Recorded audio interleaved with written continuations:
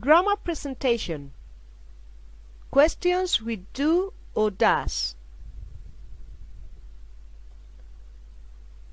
We use do or does to ask questions in the simple present tense. Exceptions. Questions with the verb to be and modal verbs can, must, etc. To form the question, we use the auxiliary verb do or does plus a subject plus a verb in the base form of the infinitive. With do, we use the subjects I, you, we, and they.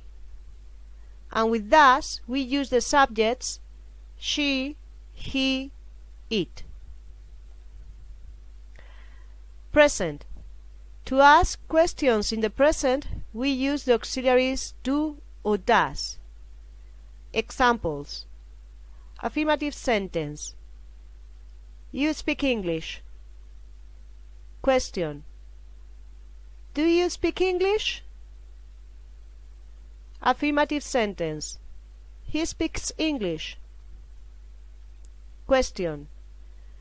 Does he speak English? Look, the third person loses the final S in questions. Does he speak English? Past. To ask questions in the past, we use the auxiliary did. Examples. Affirmative sentence.